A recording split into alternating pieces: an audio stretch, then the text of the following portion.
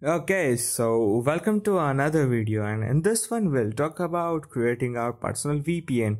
Now if you don't already know what VPN is, well, that's perfectly fine. VPN lets you mask your real IP address and replaces it with new one, making you potentially anonymous in the internet. VPN is used for endless applications, but for this video we'll limit it to creating VPN. So let's get started.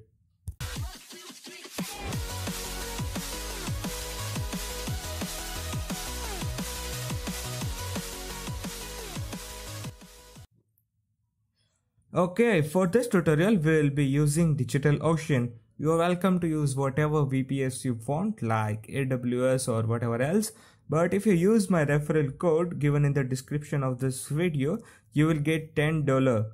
And since we are using $5 per month one, you will get 2 free full month of VPN access, and that's pretty awesome, right?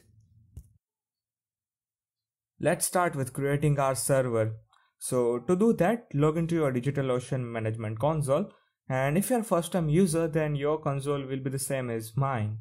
Okay, now click on create droplet, select Ubuntu 16.04.3.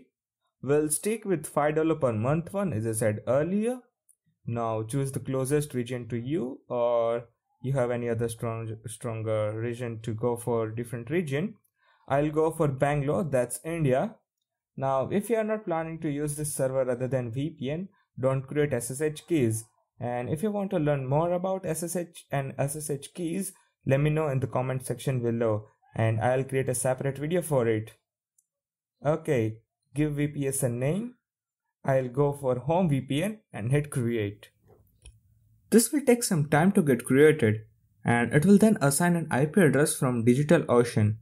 In the meanwhile, let's talk about different clients that you can use to get connected to the VPN server. Keep in mind that all these clients are free, available on Mac, Windows, Android, iOS and Linux. So let's talk about Mac client first, and that is TunnelBleak. Now I already made a video on TunnelBleak, please check that out, and in this one we'll be using TunnelBleak itself.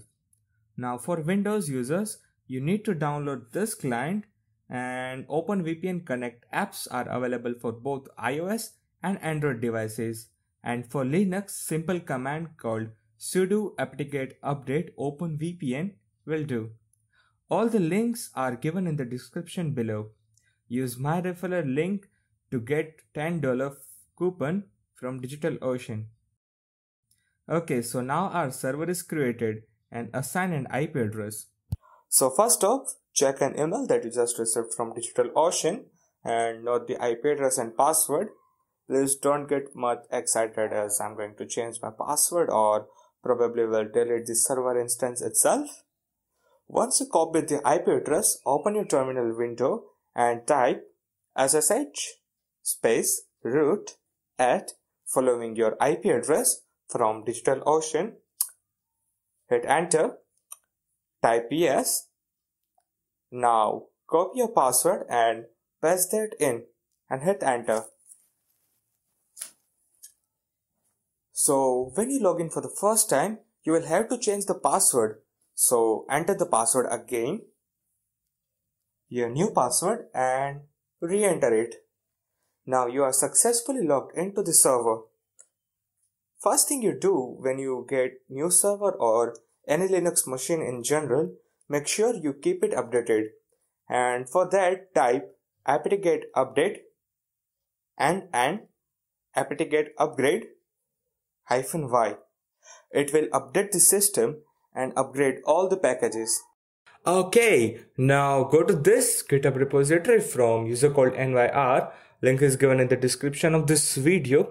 Now if you don't trust this kind of scripts, which I don't know why, then don't use it. But then this same process will take like half an hour and require good programming knowledge. For other, copy this line of code right here and paste that line into our terminal and make sure you are logged into the server. Hit enter for IP address. For internet protocol type, we'll select UDP because it's fast, efficient and connectionless protocol. Port number is okay. For DNS, choose Google. Google is fine. And now for the client name, enter the name of device or machine. This will create a certificate that you can use in one device. You can always create additional client certificates afterwards for your device, for your family or your friend. But to start off, let's start with Home VPN. And you can always revoke this certificate if you change your mind. For now, hit enter and it will set up and create a VPN certificate for you. I recommend you to use the script to make things simpler. And now most of our server side work is done. So far we have created our server and installed a script to generate a VPN certificate, generated our client certificate, and now it's time to jump on our client side. Now we have to download our client certificate on our client machine, and for that let me clear out the screen first. Okay, so client certificate should be in the root home directory. To see the file, type ls, and this is basic Linux command to list out the files and directories. As you can see, we have two files over here called home VPN, OVPN, and that's our certificate. And the second one is OpenVPN install bash file. Now we'll use simple secure copy command to download our certificate from the server. So create a new terminal on our client side, type scp root at following your IP address colon root/homevpn.ovpn space your client directory, and that is going to be tiddle/desktop. Hit enter, add your fingerprint and your password, and it will get downloaded to your desktop. Remember, this command is only applied to Mac, Linux and other Unix-like operating system. For Windows, use FTP clients like FileZilla. Okay, so now our certificate has been downloaded. Make sure you have installed OpenVPN client on your machine. Okay, before we do anything further, let me check my IP address first. And I use whatismyipaddress.com. And as you can see, my IP address and current location is exposed. Okay, so now open our certificate file by double clicking it and follow the procedure. It may ask you for your admin password, just enter it. Now our client is ready to make connection to the VPN server. So just click on connect to home VPN and let it get connected. Once it gets connected, let's go to browser and check for my IP address and location. And bingo, my real IP address and location is replaced by new IP address from DigitalOcean. Okay, so that was all for creating and connecting to the VPN server. Now, if you want to create an additional user or revoke permission for existing user, go to the server and let's start with adding an user first. So while in the home directory, type bash open install openvpn install.sh and hit enter. This gives us these options. Now to add an user, type 1 and hit enter. Okay, so in this prompt you will have to enter your client's name. This might be your iPhone, Android, your dad wants to use your VPN or your mom wants to use that. Just enter the client name and hit enter.